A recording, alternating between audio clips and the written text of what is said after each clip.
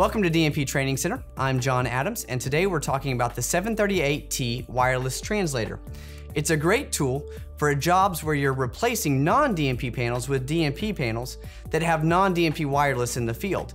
It allows you to go ahead and take over those wireless modules and bring those onto the DMP panel without having to replace the wireless products that you already have in the field. When doing installations that utilize the XTL Touch or XTL Plus, you can add one 738T to the system, which will allow you to take over up to 16 wireless zones. When using an XT30, XT50, or XR150, you can add two 738Ts, allowing you to take over up to 32 zones. When using an XR550, you can add up to four 738Ts, allowing you to take over up to 60 zones.